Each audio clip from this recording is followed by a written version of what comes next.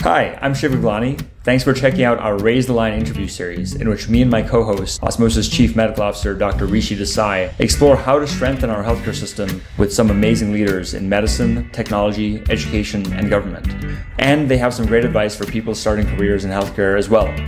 I hope you'll watch these highlights and then go listen to the full podcast interview wherever you get your podcasts. Hi, I'm Shiv Gaglani, and today on Raise the Line, I'm privileged to be joined by Dr. Ken Johnson. Dr. Johnson has been the Executive Dean of Ohio University Heritage College of Osteopathic Medicine since the summer of 2012. In addition to his duties as Executive Dean, in January 2018, Dr. Johnson was chosen to also serve as Chief Medical Affairs Officer for Ohio University. Nationally, he is active in educational policy and holds numerous leadership roles within the osteopathic medical profession.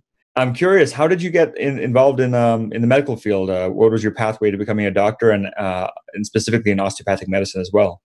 Yeah, I think I was always really interested in health and wellness.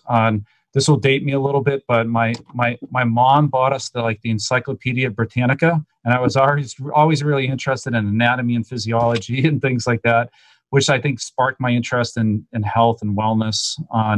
And then really wanted to become a physician. I grew up in Massachusetts. I didn't really know much about osteopathic medicine. And then after graduating from undergrad, discovered osteopathic medicine, and the philosophy and the approach was right up my alley. It was absolutely what I believed in, what I wanted to do. And that's what drew me to osteopathic medicine and to, eventually what I'm doing here now.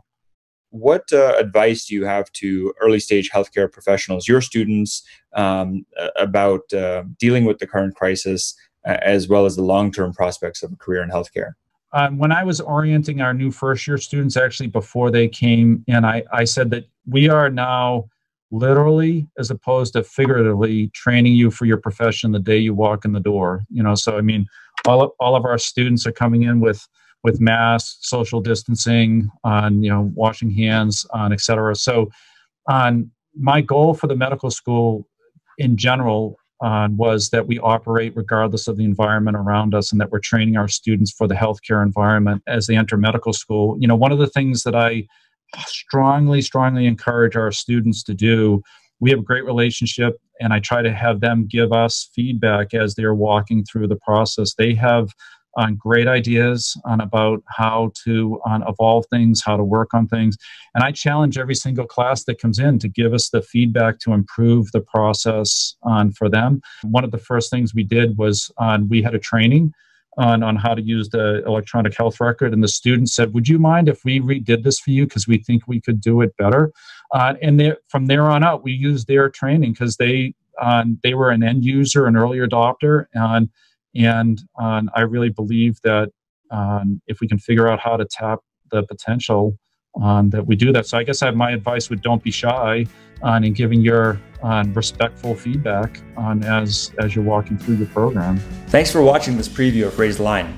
To hear the full interview, check out all of our podcasts and subscribe to the series.